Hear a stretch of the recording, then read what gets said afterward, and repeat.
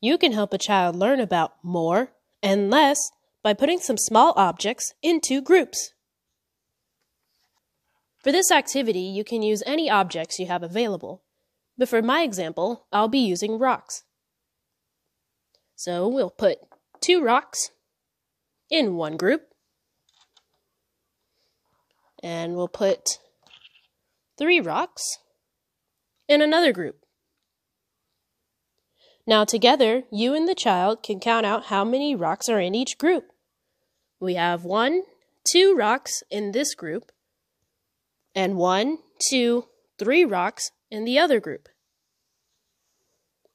Then you can ask the child which group has more, and the child can point at it.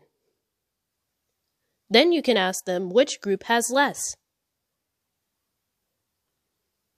You can change up the groups